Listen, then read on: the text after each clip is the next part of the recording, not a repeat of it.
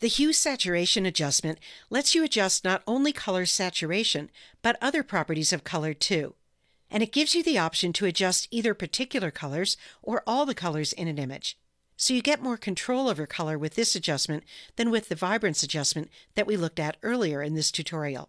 If you're following along, open both these images from the practice files for this tutorial. Let's start with this image of threads on a loom.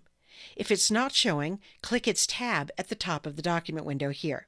Now go up to the Image menu and choose Adjustments, Hue Saturation. That opens the Hue Saturation dialog box. If it's covering your image, you can click its title bar and drag it out of the way. The dialog box has three main sliders. The Hue slider controls the overall color. So if I drag Hue to the right, I get a different colorway than if I drag it over here to the left. I'll put it back to 0. The Saturation slider controls the intensity of the color. Dragging to the right makes all the colors in the image more intense. Dragging to the left mutes all the colors in the image. I'll put that one back to 0 too, to show you the last slider, Lightness. Dragging this to the left makes all the colors darker. Dragging to the right makes all the colors lighter. I'll put that back to 0 too. When you use the sliders as we just did, they affect all the colors in an image. But the hue saturation adjustment offers something more, the ability to adjust individual colors throughout an image.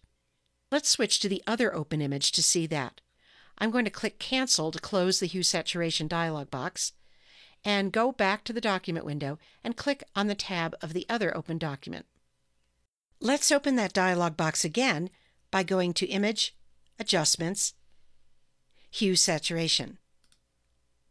We've already seen that if I were to move the saturation slider, that would affect the saturation of all the colors in the open image.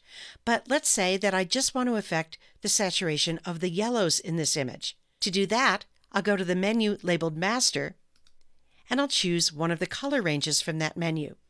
I'm going to choose yellows. If I drag the saturation slider all the way to the right, you'll see that it's affecting all the yellows throughout the image. Or if I were to go all the way to the left, you can see that I'm lowering the color intensity of all the yellows. Not only the yellow flowers, but also some of the foliage too, because some of that has yellow in it as well. I'd like to lower the color intensity of the yellows just a little, so I'm going to take that saturation slider and I'll put it just about here.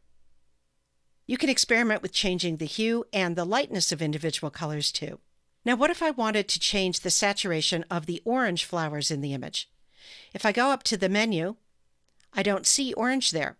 So rather than just guess at what color range might cover the orange-looking flowers, there's a tool that I can use right here to automatically target whatever the orange is in the flowers and change that color throughout the image.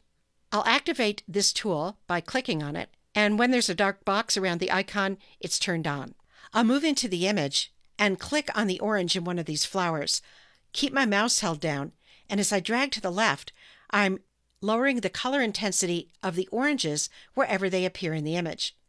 If I drag to the right, I'm increasing the intensity. And when I do that, you can see that there's some of that orange color, not only in the flowers, but also in the wall, in the vase, and in the table. I'm going to drag just to the left of 0, maybe to about right there. If you look at the hue saturation dialog box, you'll see that dragging in the image with that tool activated has moved the saturation slider, and it's chosen reds as the color range. I'm going to click on that tool to deactivate it, and then I'll click OK to accept all these changes. And finally, I'll go to the File menu, and I'll choose Save As, and I suggest that you change the name of this image so that you don't save over your original with this version. So the hue saturation adjustment gives you lots of options for controlling color in your photos, and it can be applied as a direct adjustment as we just did, or as an adjustment layer, a topic we'll cover next.